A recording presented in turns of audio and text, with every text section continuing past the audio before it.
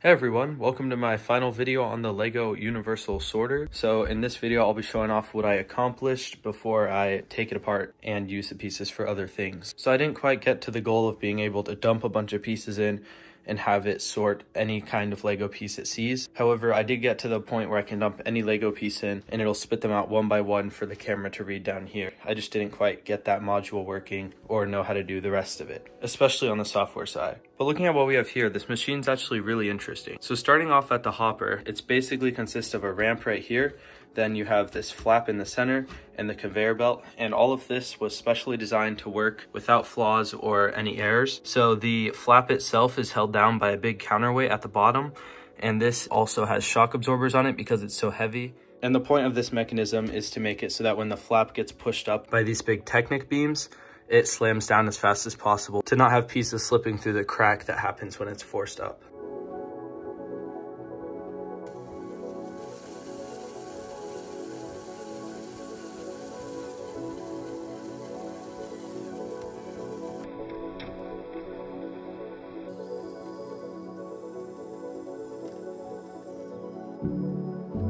Now next to the belt and the flap at the bottom of the hopper, there's actually a really cool wall design here. Just trying to use Technic pieces and some system studs to fill all the little gaps so no little pieces fall out of this containment area.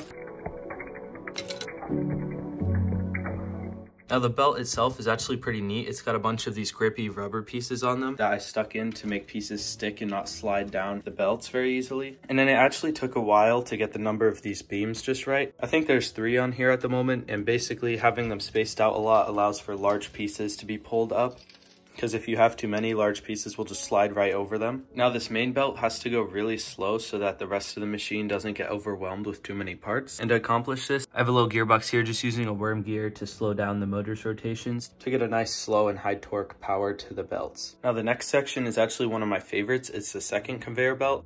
And this one was really fun to design because I'm trying to contain pieces and stop them from bouncing out, because they do take a bit of a fall from the main conveyor belt to this secondary one.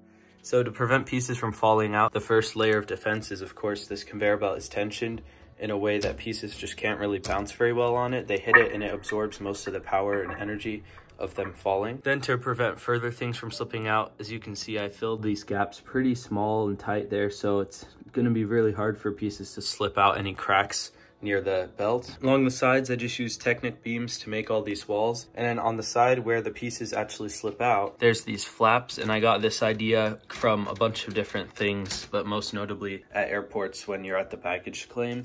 And so basically what these do is when a piece is coming through this conveyor belt and it's going out, these flaps help make sure that pieces stacked on top of each other will get wiped off each other, and there's a less likelihood of multiple pieces landing on each other when they hit the vibration table.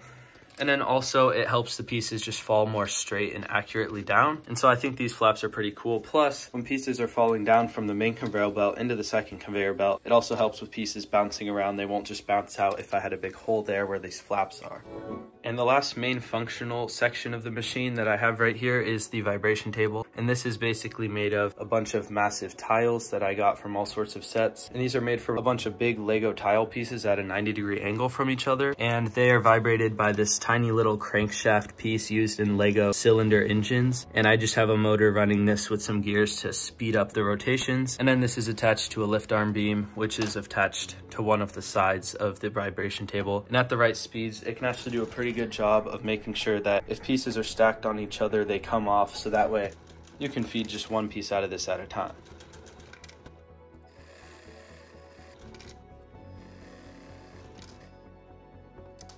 The angle of the vibration table is just at a slight slant, and it's on a diagonal using these big bearing pieces. And I find that pretty cool because at a slight slant, it allows the pieces to not roll down it unless it's moving.